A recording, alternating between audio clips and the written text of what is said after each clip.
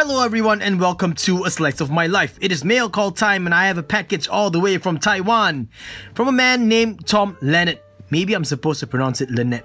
I don't know. Tom Lanet? I'll just call him Tom.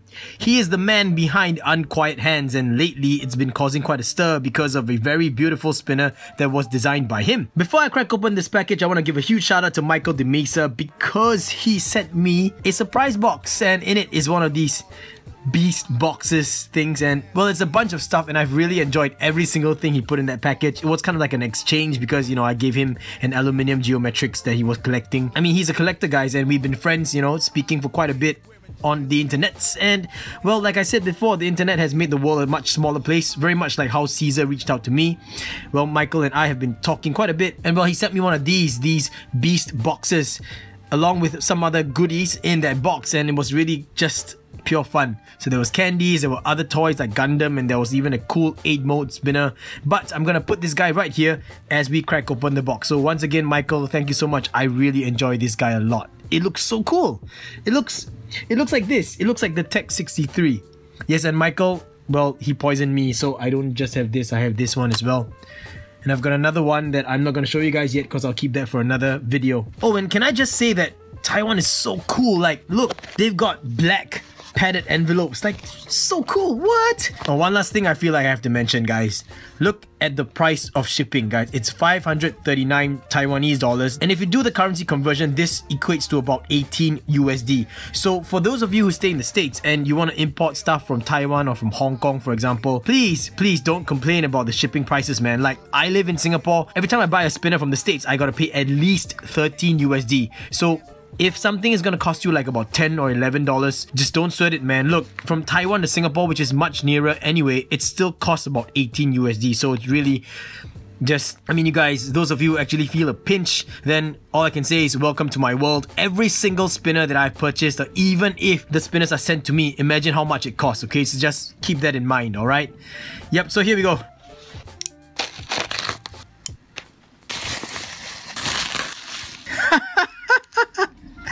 Oh man, my hair's standing at this message. Look, Tom, look what you made me do.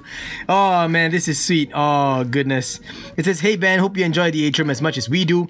Looking forward to your review. Tom, and he basically just, he even drew in my, oh guys, my hair's standing again.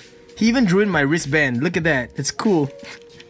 So funny. Tom, you're awesome, and I'm keeping this for sure. This is something really nice. Alright guys, so this is the tin case that the Atrium arrives in. That is actually quite a mouthful to say.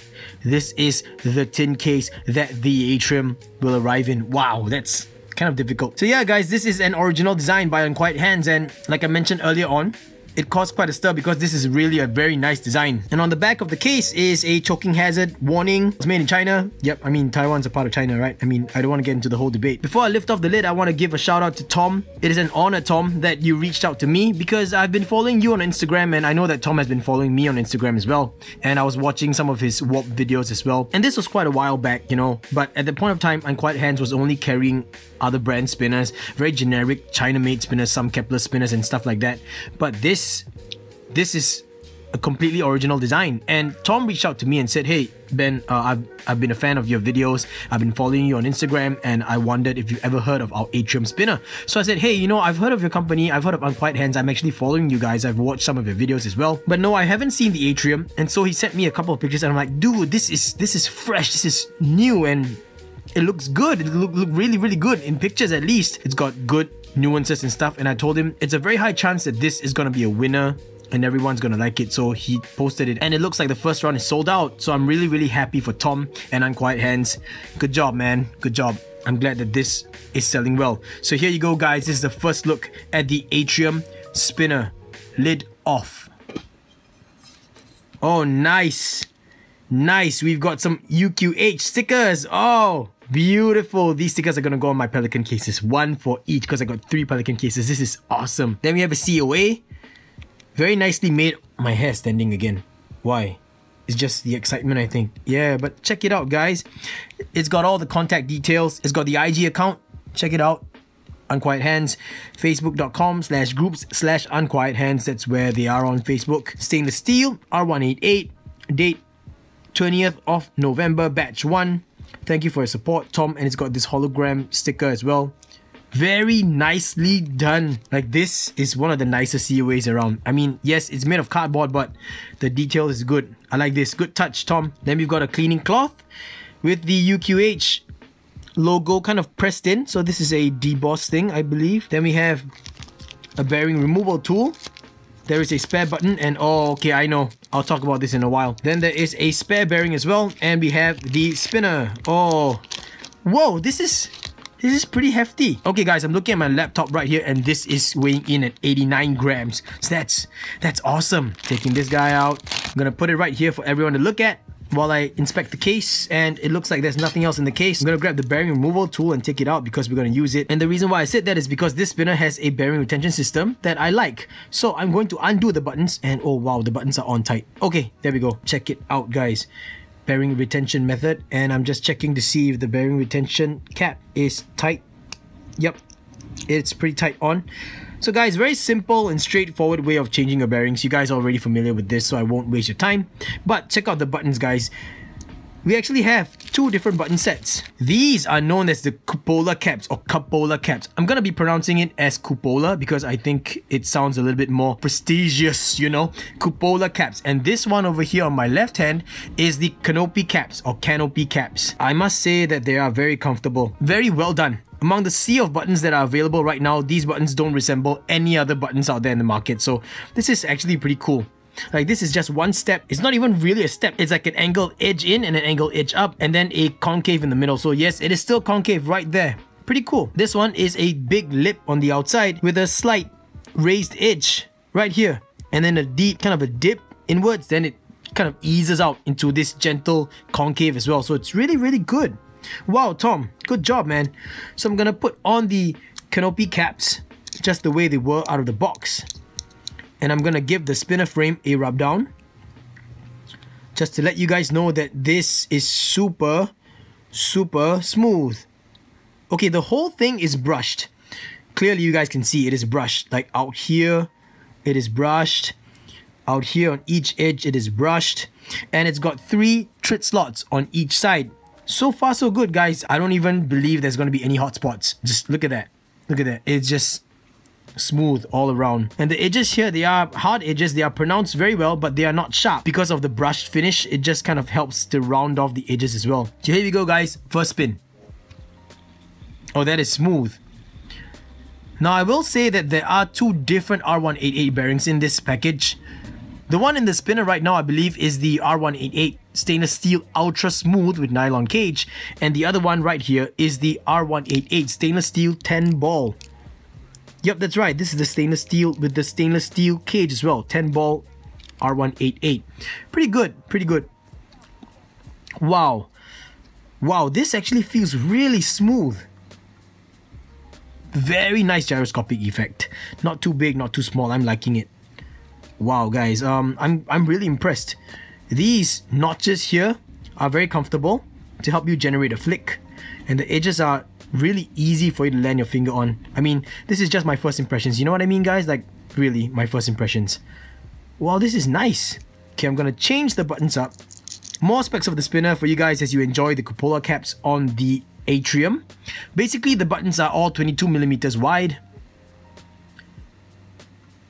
And on the website, it states about 4 to 5 minute spin times out of the box on a 2-handed table spin, I'm assuming, because it says table spin. The weight, like I mentioned earlier on, is 89 grams, and the total diameter, I'm assuming is the spin diameter, is 51.5 millimeters in diameters. Of course, these are available in different materials as well. There is brass, copper, stainless steel, which is this one, and titanium, and all of them go for different prices. The stainless steel one is going for $44, the copper one for $41, the brass for $40, and the titanium one at a very affordable $68. The brush finish gives it like a sort of a shimmering look when it's spinning. You guys can see that. Very unique reflections. Like, it's not like a flat kind of reflection. You actually see some details going on in there. Looks like a whirlwind of sorts. Really nice, really, really nice. And also, can I just say that the promotional video for the Atrium Spinner is just awesome. Tom, good job on that as well, man. Like, way to go. I'm liking this so far, guys. I'm liking this very, very much. Man, after fidgeting with this for a little while, now I can't decide which button actually feels better. So I'm just gonna have to try them both for a longer period of time. But right now I will say that they're both actually really comfortable. This is the width of it and it looks really comfortable as well for the cupola caps. Canopy buttons look good as well.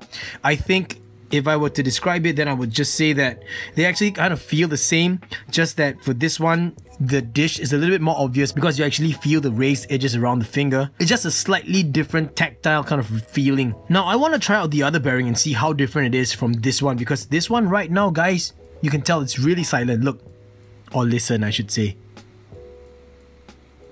You can barely hear anything. Like barely. Even the feedback wise, there's a slight feedback, but once you hold it still, you actually feel a very slight feedback, which is slightly different from your SBV2s. Right, so I'm gonna change it up right now and let's see how that differs from this bearing. Grab the bearing tool, remove that cap, pop this bearing right out. Nylon cage bearing, guys. Get the steel cage bearing, pop it in there, grab the retention cap, screw it on and tighten it down. Done deal. Pop the buttons back on. Hear the sound, guys? Difference in bearing. That's the sound that's generated and resonated out because of the stainless steel cage. Nice, but still, feedback is quite minimal. Nice. Definitely more feedback than on the nylon cage one.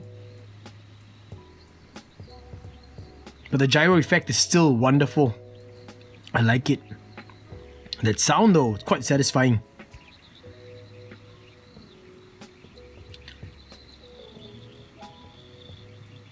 This is cool because it still feels really smooth. Both of them feel equally smooth. So I guess I have to do some timetable spins just so I can judge the performance of the bearings. Yeah. But it is really cool, the fact that you get these two bearings that sound different.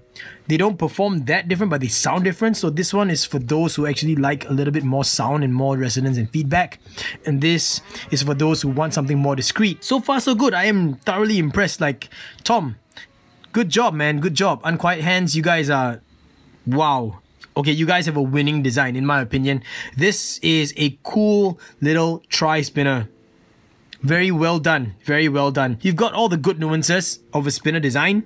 Weight distribution, finishing, and you've also made it different from other spinners in the market. So this is cool, man. Even with the addition of the trit slots, this looks cool. Even if you don't put trits inside, this is already cool. And these trit slots, by the way, guys, is meant for 1.5 by 6mm trits. I must say, job well done. Really, job well done. Now that it's spinning right there, let's just grab our stubby and put it right next to the Atrium. And we can see a size comparison. I know, I'm just kidding, guys. Look, size comparison for you guys. There we go.